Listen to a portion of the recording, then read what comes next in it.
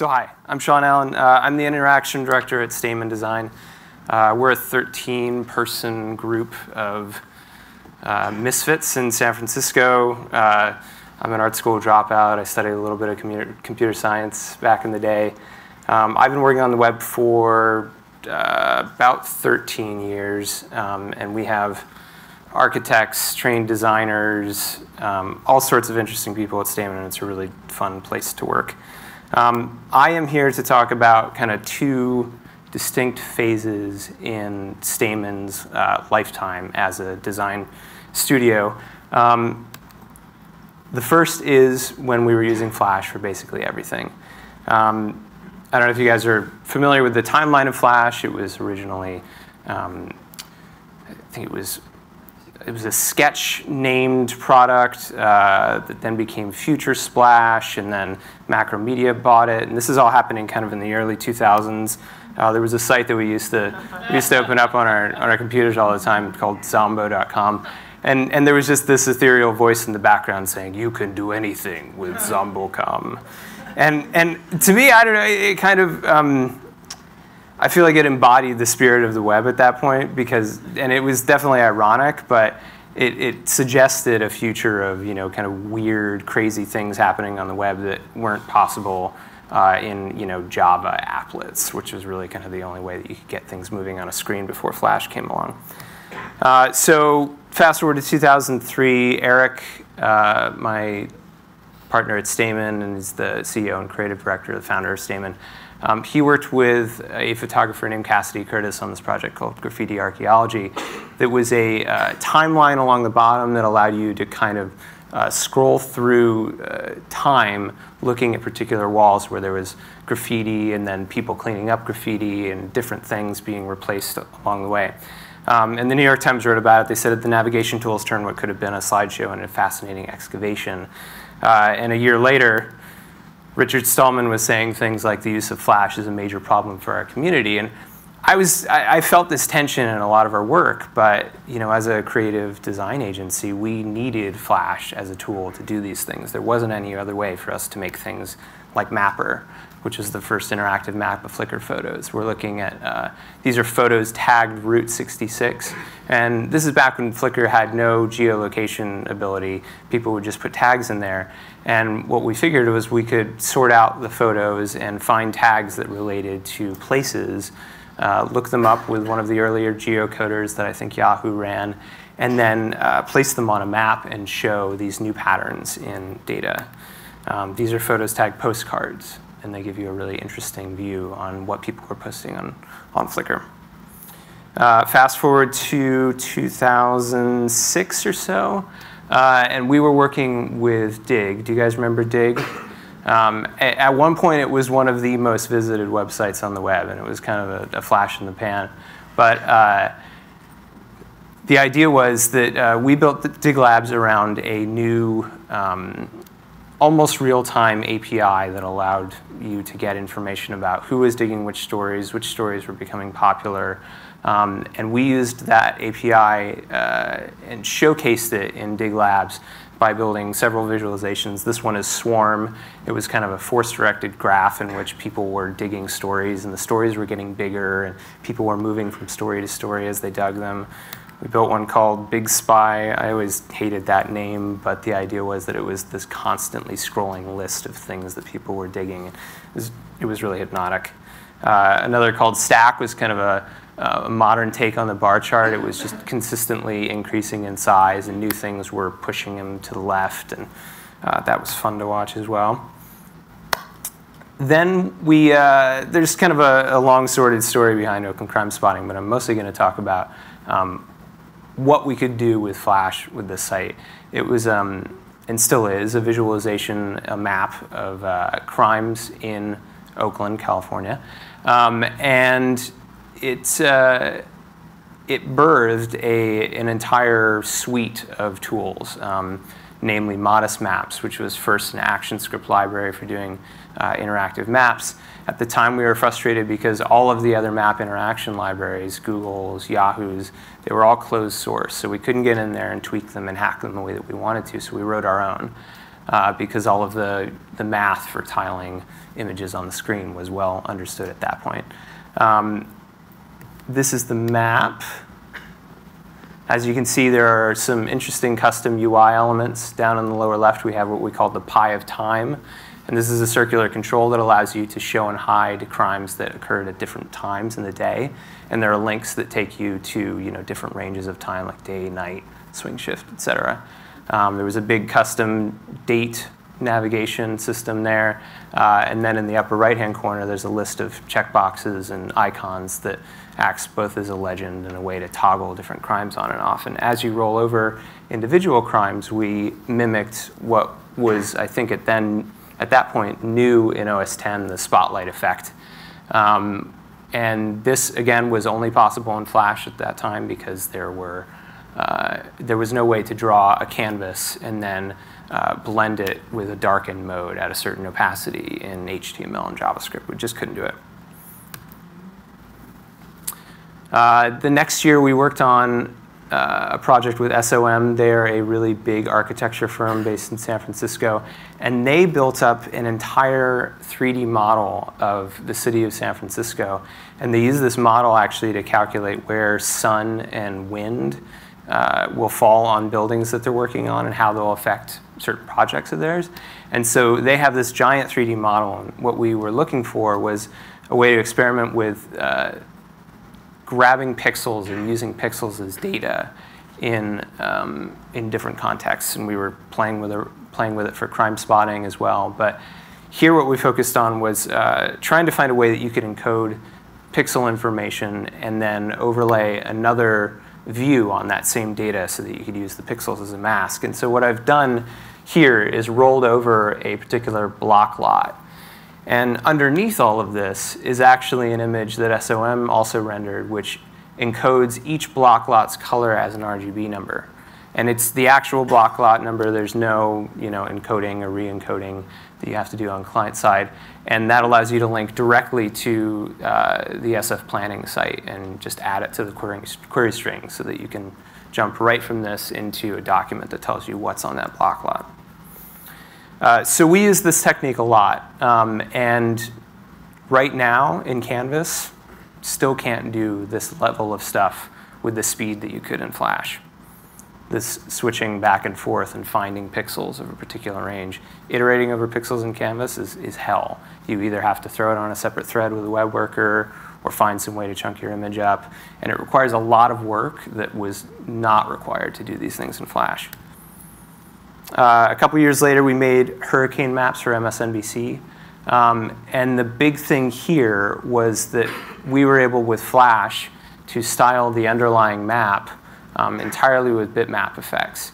And this is actually possible now with CSS filters, which are kind of slowly being adopted by most of the major browsers.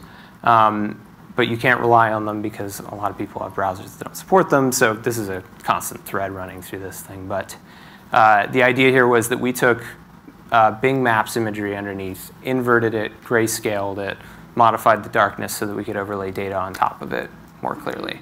And because it was MSNBC, they insisted on using Bing Maps. But there wasn't really anything that they offered that was easy enough to overlay data on top of that you could actually read it.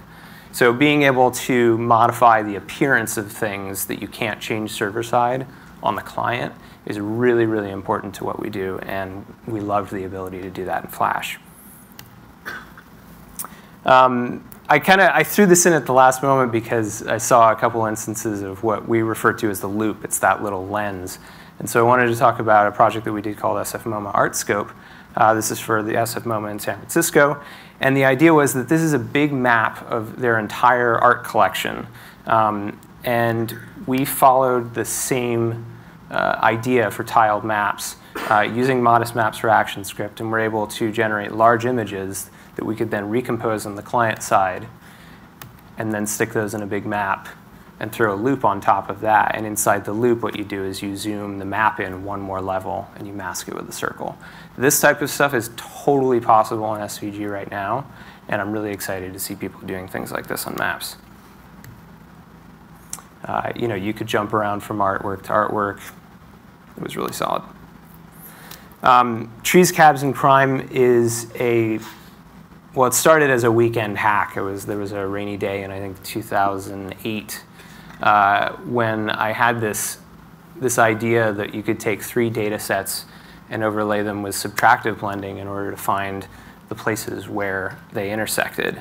And I wouldn't have thought of this if we hadn't had these 3 CSVs just sitting on our server waiting to be visualized. There was kind of a queue of things that we were waiting to work on. Trees came from a group called Friends of the Urban Forest in San Francisco, and they're kind of the stewards of all of the street trees that you see in San Francisco. So that big gap that you're looking at in the upper left-hand corner is actually Golden Gate Park, and Friends of the Urban Forest doesn't have any control over the trees there. So what I did was I broke trees, cabs, and crimes into 3 different layers, gave them their respective colors, and then in Flash, all I had to do was set the blend mode on each of those layers to subtract, and you end up with subtractive blending.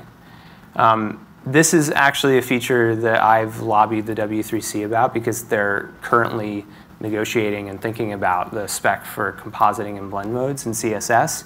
And I really think that it's important, and I'm going to continue to push them to consider all of the Photoshop blend modes as ways that you should be able to do these things in CSS. I'm really interested in having designers be able to mimic the look of something that they've done in Photoshop on the web without, the overhead of including all of those big raster images and stuff like that. And it gets really interesting when you start to intersect data that's at different scales and different formats, different granularities and stuff like that. So this is an image from a project that I'm going to show you in just a second, but I wanted to show you an instance of the CMYK subtractive blending that I thought was really cool. We've also done some really poppy social media visualization for MTV. The first thing that we did with them was a visualization of who's being talked about the most during the MTV Video Music Awards in 2009. And this was, again, all in Flash. We ran instantly into problems of being able to move a certain number of circles around to run the force-directed graph simulation in the same thread. You don't really have control over pushing operations like that and calculations like that off of the frame that you're on in Flash. And so these are the projects, actually, ironically, because they're so simple, that we started to run into a lot of the limitations of Flash. Layout is one. You put this thing on a web browser, and instantly you have to worry about basically implementing DOM layout and CSS DOM layout stuff in Flash, which is a huge pain in the ass. So things are moving around on screen. This was on television for a brief moment. This is the first year that they had like a social media correspondent who kind of narrated the visualization as it was going. And I don't know if you guys remember this, but the Video Music Awards in 2009 was when Taylor Swift, who I think is about to enter the stage, won, I think, the Best Song Award at the awards, and was interrupted. I'm going to let you finish. Yeah. I'm going to let you finish, but that was the best interruption of all time. It was amazing. Thank you, Doug. And there he is, right? Like, this, to me, even though it's kind of boring social media stuff, was legendary because it actually manifested a social phenomenon in visual form by just applying simple kind of particle behaviors to images of people. And I think we're just on the cusp of being able to do a lot of this stuff online with open web technologies. So here's some other views. Moving into 2010, we actually completely changed the layout. The goal here with these projects was actually to start kind of componentizing and simplifying and almost templatizing the social media trackers so that MTV could deploy them in all sorts of different contexts. But what that meant is that we really had to simplify the form.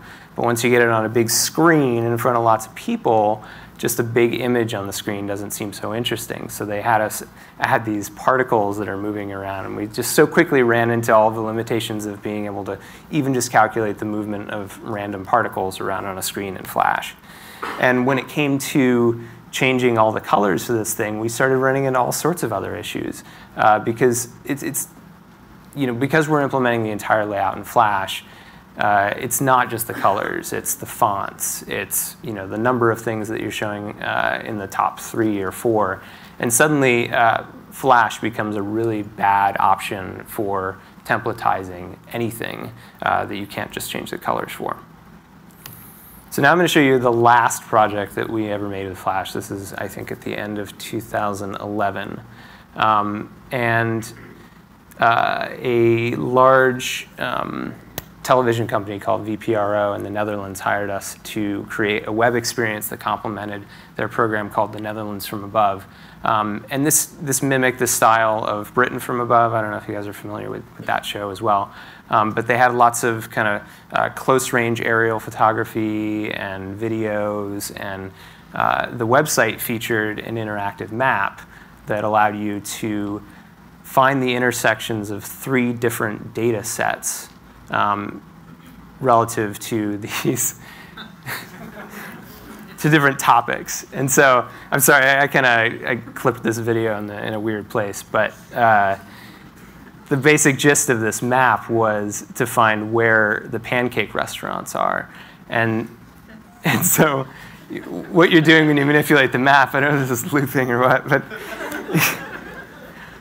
as you manipulate the map, here you can see that you're actually adjusting the visibility and masking the data overlay using 3 different data sets. And I wish that I could just rewind this to show you that one last part, but I can't. I'm just going to play it again because it's fun. So the idea here was those 3 sliders on the right actually correspond to 3 different data sets. And the innovative thing that we were doing here was actually encoding all of that data into tiled images to do our regular old tiled map thing, which is the map that you're seeing. But the data tiles actually encoded 3 different data sets in the red, green, and blue channels.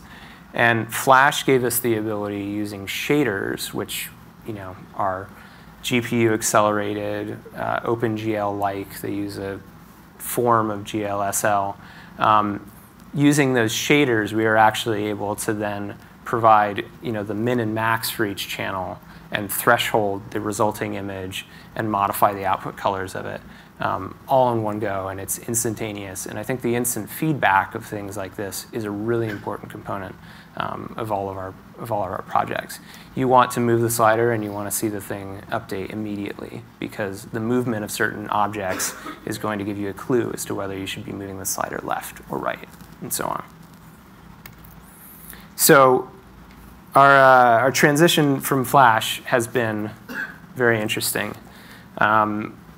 We busted out on the scene in a pretty big way in, let's see, I think this was 2011 as well. So as we were finishing our last Flash project, Mike Bostock was, I hate to use the word intern, but he was an intern at Stamen. And we worked with him to create polymaps. And go to polymaps.org, there are lots of examples.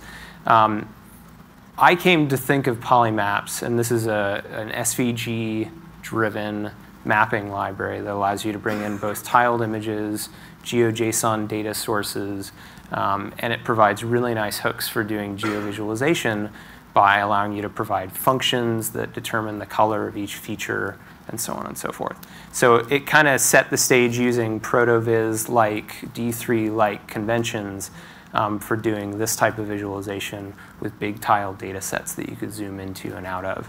And there are lots of really good examples on the site. We used it, I think this is really the only time that we've ever used it on a commercial project. MTC is actually the kind of overseeing authority of, they're the Metropolitan Transportation Commission in the 9-county Bay Area. And what they do is they coordinate transportation projects across the entire Bay Area to provide better transportation options to everyone and make sure that kind of transportation is evenly distributed across the area. So they maintain a transportation model, a transit model, that allows them to simulate how long it takes to get from any area in the Bay to any other area via different modes of transportation, from a car with 1 person, a car with 2 people who can use the HOV lane, a bus, a bike, or walking. And Another dimension of that matrix is time, because as time changes from early AM to the morning commute, midday PM commute, and evening, bus schedules change, congestion changes on the freeways, all of that stuff. So this becomes an interface to using that center point to determine how long it should take you, according to their simulation, to get to any other point in the bay. And then you can use these sliders to adjust the threshold of time. And then also, I think most importantly, the median home prices in those areas. So right now we're looking actually at the Stamen office, and this is saying by public transit you can get to all of these places within 30 minutes. But that's in the morning. At night, things change because bus service is actually less common at night, which should be no surprise to anyone who's hung out in San Francisco before. If you're on a bike, though, suddenly a lot more of the city becomes accessible, ignoring that there are giant hills in between some of these places. But where it gets really interesting then is when you try to cut down the median home prices, if you're using this as a way to determine whether your commute to work would be good or not. And if you only have $500K to spend on a house, there aren't very many options close to you in the Mission. You're going to have to go out to Bernal Hill, out to the outlying areas, or to Soma, where nobody lives. No offense. So along our path of escaping the flash hole, we made a big push with MTV. I'm sorry, that was just really crude. We made a big push with MTV to actually redesign the entire look and feel of the Video Music Award visualizations. This was our first big JavaScript visualization. We used jQuery and Backbone. I'll be honest, this is a huge challenge for me because I hadn't built any actual applications in JavaScript. I have tons of JavaScript experience, but coming into actually building a big application that needed to work in all of these very subtle ways was a huge challenge for me and for my colleagues. So this is the what we call the buzz view, where you see who's being talked about the most. And this view actually manifested on the phone. We had a responsive layout that moved the list of the people below the visualization. And then there was even a version that we had fit into a triangle screen inside the venue that was showing in between sets for the musicians. And we could not have done this project without WebKit, without the debugger and the inspector. It would just have been impossible to figure out what was going on. So this, for me, really solidified the idea that the browser is just as much a tool as a target. And ever since, I have relied on the inspector for everything that I do. And I would encourage you to do the same. So at this point, too, we were thinking about obviously getting modest maps out of Flash and into JavaScript. And it was a relatively straightforward process. There were some bumps along the way, but when we arrived at a final product, we had a really solid tiled mapping engine that was really bare bones. There was no vector rendering. We were just telling people to use polymaps with the caveat that it was really more of like a research and exploration tool than something you would actually want to build a website with. But modest maps we were building with a really solid core to just make tiled mapping and interaction solid and fast on the web. And it was actually loads faster in the DOM than it was ever in Flash. And that allowed us to do a project called Climate Central's Surging Seas. And this is the first iteration of it. I'm going to show you the second in a bit. And the big innovation here was sprite tiles. And so you guys have used CSS sprites before, right? You take several images. Who has used CSS sprites before and knows what they are? OK.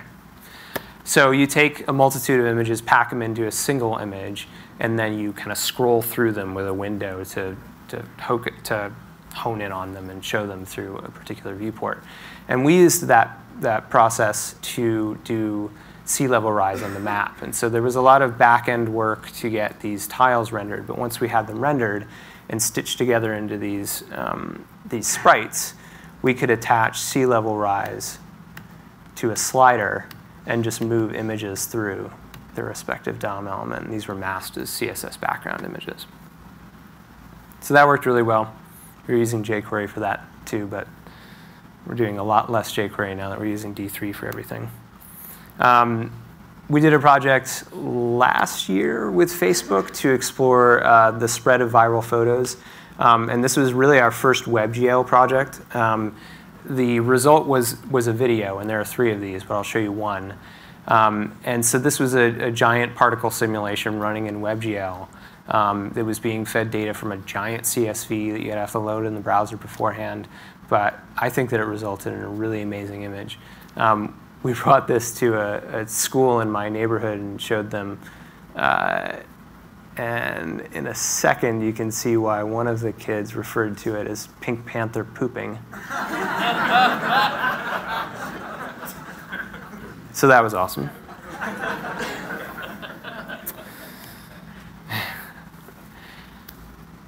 We were still working with MTV and still are at this point. And apologies if you can hear the boredom in my voice at these projects, but really, like, I'm kind of getting bored, honestly, doing these social media visualizations, and we're trying to make them interesting or push the work off to other people. But this was an interesting chance to experiment with responsive layouts.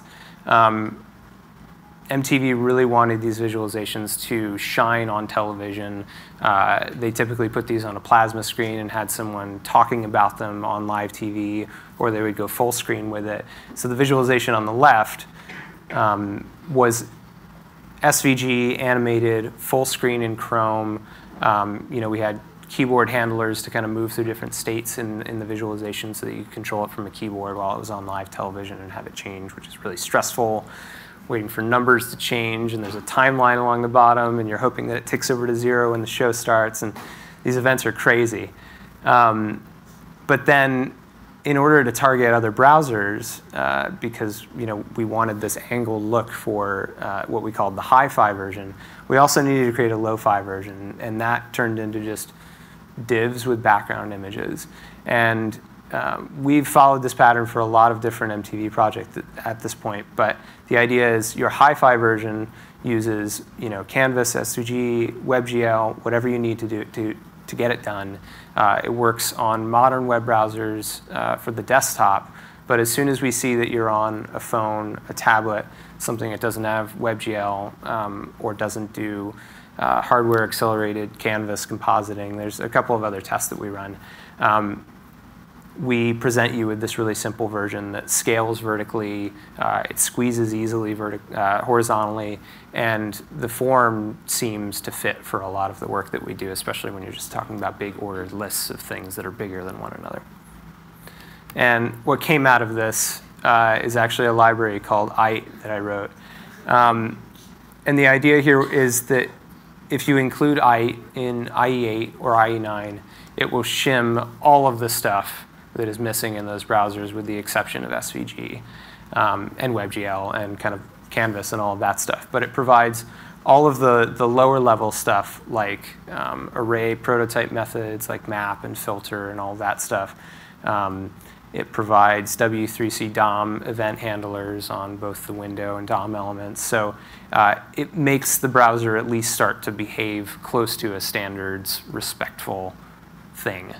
And the big target of that was to make it work with D3. And so this project would not have been possible without IET because we still needed to use D3 to bind data to these rectangles and show those rectangles on a screen in IE8. On the complete other end of the spectrum is some experimental work that we did with Nokia. You can go to here.stamen.com in a WebGL-enabled browser and see crazy maps. And along the way, I thought this was interesting. We were using CSS filters. You can see the values that we're plugging in the lower right there to change the colors and experiment with different colors. And it actually sped up our rate of iteration on the design of these things to be able to tweak things right in the browser. You guys have probably experienced that with CSS and the inspector in general. But the CSS filters in particular are a really interesting way to do things like hue shifting if you just want a completely different perspective on your data, on your color scheme. We did kind of an Instagram-like view on this in which we were saturating and then providing contrast and sepia tinting. And it turns out that it's really easy to actually get something close to an Instagram effect, even for a big WebGL map. And I just love that WebKit will happily apply those things to a canvas rendering a WebGL context. It's amazing. It's fantastic. So this is one of our most recent projects. We worked with the Chesapeake Bay program to visualize the density of seagrasses in the Chesapeake Bay. And this I thought was interesting for a couple of reasons, because it has interactive maps, it has a timeline that changes what you're looking at, it has vector overlays, there are HTML and CSS visualizations, and because it was for the Chesapeake Bay Authority and actually paid for by the EPA, it needed to work in IE8. And that's a huge thing for us when we work with government organizations, nonprofits. They need IE8 support, and this goes back to why I created IE in the first place. But it's kind of incredible, even with, we needed to bring Raphael in there in order to do charts, because VML is a huge pain in the ass and no one wants to use it. Has anyone used the Raphael for D3 binding? Does it work? Yeah. Okay. Yeah, I'm kind of curious because for me, I think D3 presents a really wonderful way of working with these things. And if I can get it to draw a line chart without having to do all of my conditionals in code that say if this is an SVG-enabled browser, do one thing, and if it's not, do the other, it will just streamline everything that we're doing. So if you guys have ideas about that, thoughts about that, let me know. We can share them on the Stamen blog. This is what the visualization looks like. There are two sliders here on the bottom, and I'm just going to show you the movement of one. The one on the top actually provides, I'm not sure if you can see this, the comparison year. So there's, my cursor's not visible. So there's a little kind of crosshatch pattern in there, which is showing you a kind of transparent overlay of the bay grass density in 2012. And so as you move through, you can compare that year with other years. You can click on each of the research segments, or the areas that they define as kind of similar in biological terms. And these little charts down here are just HTML tables with cells that have different background colors. Really simple. The big version of those lives on each page. This is just a page with a query string. We load the same data model everywhere. It's just a JSON file. The entire site is static, really easy to work with. And we've been pushing toward doing everything static whenever possible. And this is where it comes to talking about the ability to modify things like server-generated tiles on the fly, so that you can iterate and change those things without having to deploy big server resources to support your project. Which is exactly what we ended up doing for our second iteration of the Surging Seas project with Climate Central. So for this one, the goal was to create a much, well, I hate to use the word sexy, but a much more beautiful map, a much more engaging map of where sea level rise and flood level rise. They have this complicated model that actually tells, that simulates the height of water based not only on sea level rise, which is actually pretty small, but also on flood height. You guys have seen what Sandy has done. It's not hard to imagine then, 1, 2, 3, 4, 5. Even some places in New York and Red Hook had 7 or 8 foot tides during Sandy. So this is what kind of East Oakland would look like with 10 feet of water on top of it. And the innovation here was we built a system called Composer initially and then renamed it Sando. And Sando is available on GitHub. We can get to that in a second. But the idea here was that we needed to have 2 different map layers and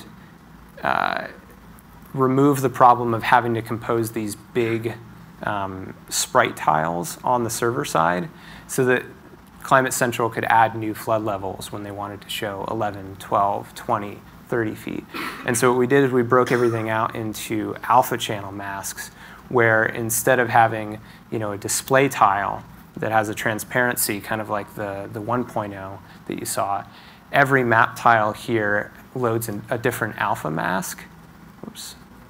That allows you to then use the canvas compositing modes to do a destination out or a source in operation in order to mask the cartography, the gray bit, with the water level. And so we wrote Sando, which I will skip back to, as a way to declaratively define how images should be composited together with a big stack. And some of this originated in a project called Tile Stash, which was something that my former colleague Mike McGursky wrote, which rendered map tiles on the fly. And Tile Stash exposed this idea of a map sandwich that allows you to combine different map data sources together in different forms. So Sando works both client-side and server-side. I didn't have time to put together a little demo of the stuff that we're doing server-side, which we're going to be announcing soon. But the idea is that using Sando's way of expressing a map stack or an image stack as a string, we can actually make mapping interfaces and add a UI onto those that allows you to interactively composite things like aerial imagery and digital elevation models and streets and all of that stuff in all of the ways that Canvas is capable of doing. So we refer to a lot of our work as the next most obvious thing, and Sando kind of seemed like the next most obvious thing when what we're thinking about is ways to composite images together, both client and server side. And we're always looking for what's going on with each of these technologies so that we can use the kind of incremental improvements to our advantage and find new ways to implement them. Granted, they work in all the browsers that we need to target, which is obviously a challenge. So I want to do a quick roll call of the technologies that we use and just kind of give you an overview of what we think is going on with them. JavaScript is amazingly fast. It's just crazy fast. It's so much faster than ActionScript ever was. IE10's JavaScript interpreter, holy crap, it's amazing. All the debugging tools are really good. And now with Node and Rhino, JavaScript runs everywhere, and it's amazing. However, JavaScript is a huge, huge learning curve for a lot of people who kind of step into it or fall into it. And that's something that we struggle with on a daily basis, people who don't have a lot of familiarity with JavaScript. Or I usually send people to Python first before I have them come into JavaScript because I find that it's pretty similar. And it's only going to get more similar with ES6. So CSS2 is just, it's a given now, which is awesome. It's pretty much everywhere. The box model works if you use box sizing border box. Anyone? Amazing. It's my favorite thing in CSS. What I think we're lacking, well, what Stamen is lacking, maybe what I'm lacking, is proper blending and compositing in CSS. I think this is where the type of stuff that we do is going to get really, really interesting when designers, when people who know CSS can change the way that things blend on the page. And I think that it will do a lot for data visualization as well because it introduces new ways of combining different information. Imagine scatter plots with different colors. You could do subtractive blending on those. All sorts of interesting applications. SVG is just eons more feature-rich than Flash could ever be as far as vectors go. Inspecting on the browser is a godsend. You can style it with CSS, which is fantastic. And it's portable. Actually, Shawn Carter wrote a tool to export SVG from the browser so that you could bring it statically into other sites. You can print it. It's just amazing. SVG has really become mature in the last couple of years, thanks to browsers supporting it. Canvas works great in IE9 plus. What's really awesome to me is that compositing modes are actually GPU accelerated in Chrome. They're not in Safari, so that's something to watch out for if you want to use something like Sando, and it's something that we definitely hit in Surging Seas too. But yeah, performance is laggy, and pixel iteration is a huge pain in the butt. We've done some work using web workers to actually push pixel processing off into a separate thread, but then everything becomes asynchronous, so you kind of have to wait for user feedback, and it's getting there. And I think JavaScript's getting faster. I'm not sure what else can be done to speed up iterating over millions of pixels in an image, but it's coming along. WebGL, it's amazing. It's super powerful. We're doing some really cool stuff with it that we're going to be showing soon. But man, it's got a steep learning curve. It's just crazy. And for us, the big kicker is that it doesn't work in iOS, period. And yeah, it sounds like Apple is probably aiming to push it out eventually. And I'm kind of imagining that they use iAds as a test bed for this. So they're probably collecting performance data. They've got it relegated to a thin strip of the screen so they can make sure that doesn't crash people's phones, which is important. And it seems to me like that's really just an attempt to control WebGL until they're ready. And who knows when that's going to happen because it's Apple. The other thing is that it doesn't play well with the DOM. And that's mostly, I say that mostly because of the CSS blend mode stuff, because I think there's awesome stuff that you can use in WebGL, but until you can composite it with other things in the DOM, then it hasn't really reached its full potential. So my takeaways for this whole phase between 2011 and now, which seems like a really long time, but it's only a couple years, the open web is super squishy. It used to be that we could push all of our stuff into Flash in a little black box. And that box would scale, and you can control the scale mode, and that's great, and make sure that your layout doesn't screw up. But for the most part, it was relegated to a box, and it couldn't affect anything else on the web page. But now, there's this assumption, which is what I say to be wary of, especially when you're doing client work, that everything is just going to automatically work on the iPhone, on the iPad particularly. iOS devices, clearly, there's a lot more adoption there, and I think a lot more perceived adoption by people who hire us. They just assume that it's going to work on iPad, and when it doesn't, they're freaked out. So we have to deal with a lot of the responsive design concerns that Gabriel talked about that have been shown off here as well. And as with the MTV work, it really, for me, it says to embrace the lowest common denominator and know when to do things like Canvas, SVG, collect information from your clients or from your users if you run a product so that you can find out which browsers they're using and use caniuse.com in order to find out if you can use those features. Something that we've really been focusing on, not so much with the Chesapeake Bay, but with the MTV type work, is the idea of having lo-fi and hi-fi versions of visualizations. And this can go in so many different directions, everywhere from, you only do the complicated D3 data binding in your hi-fi version, and your lo-fi version is a server-side generated image. I'm really interested in the idea of having D3 create visualizations server-side so that you can bring those up to the client if they don't have that support client-side.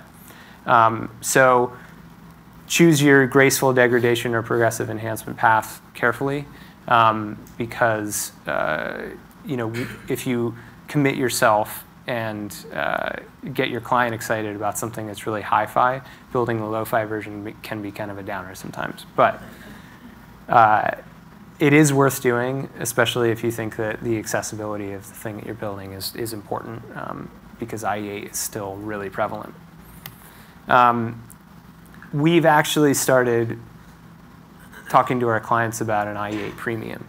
To really, mostly, not to be snarky or mean, but just to let them know that this stuff is hard, that supporting old browsers requires time and patience and testing and all of that stuff. It's really difficult. So I would suggest if you run a client services business, start talking to your clients about maybe upping the rates if they're going to ask you to support older bad browsers.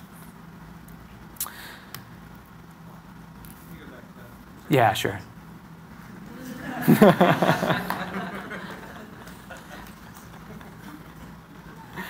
You done? Oh, okay, cool. Which I think leads on to my next suggestion is that it's really important to find seasoned web designers, especially in the data visualization field. I would say that on balance, we're spending as much time building stuff on the web, building actual web pages as we are visualizing data these days. And for better or for worse, that means that we have to do a lot more HTML, CSS, all of the stuff that a lot of young, passionate web designers come in and say, oh, I don't know how this works. And actually, I can't remember who it was, but maybe it was Boaz who recommended learnlayout.com last night. Amazing, amazing resource. And if you have employees or colleagues who need to know how the web works, or how layout, CSS layout works in the DOM, check out learnlayout.com. It's amazing. I have 3 minutes left. The other thing I recommend is getting involved in the W3C because it's a really vibrant organization right now. There's lots of discussions happening about lots of different stuff, and they really, really need input from people who are building this stuff. It's really super important. Teaching, learning, and sharing this stuff, also super important. I have found that using GitHub has totally changed the way that I think about code, the way that I write it, the way that I share it, the way that I commit my changes more frequently now, everything. Mike Bostock's blocks.org allows you to just post your visualizations and stuff you're working on in a nice presentable format instantaneously with a gist. Hosted IEs like CodePen, et cetera, those are really awesome too. Great ways to show off simple principles, to break your code up into smaller pieces and demonstrate how they work individually. That's it.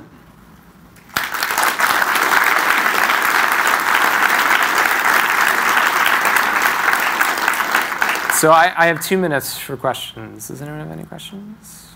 Yes? So I saw you using the color of a pixel at the time of the Flash canvas to identify which building was that particular. Yeah.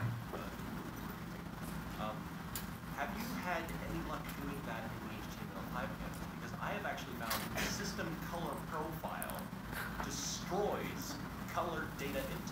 Oh, really? Like it's not the RGB value that you would expect it to be? The system color profile destroys that on the way in and on the way out. That's crazy. I haven't encountered that. I mean, the Flash API I found really nice because it actually, I think there was a method called like get color rect on a bitmap that actually gave you a bounding box in pixel coordinates of that RGB color. Amazing.